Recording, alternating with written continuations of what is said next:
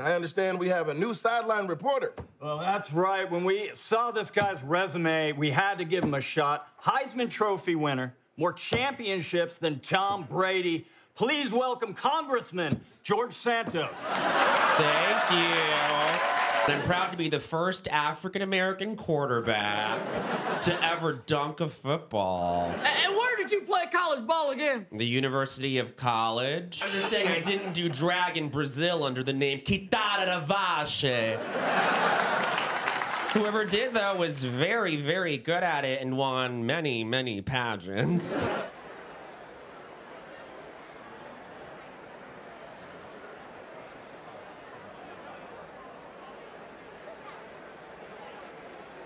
Well, you lied about going to NYU? You did. You lied about working at Goldman Sachs? I filled the gold man sacks. You lied about your mom dying in 9/11? I think I said 7-Eleven. No. I graduated on a volleyball scholarship from Baruch Atah Adonai University.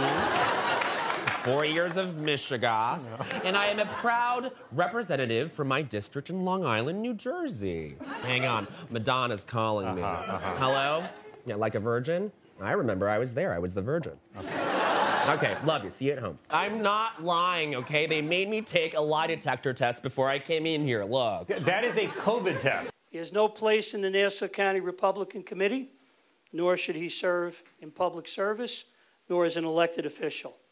He's not welcome here at Republican headquarters. He's disgraced the House of Representatives, and we do not consider him one of our congresspeople.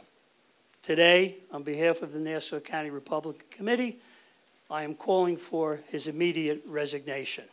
Why Republicans won't condemn you? I mean, they promoted you to 2 committee assignments. Yeah, of course they did, Colin. I'm a team player, and the sport is lies. At least mine are fun. Meanwhile, Marjorie Taylor Greene's over here saying 9/11 didn't happen. I just said it happened to me.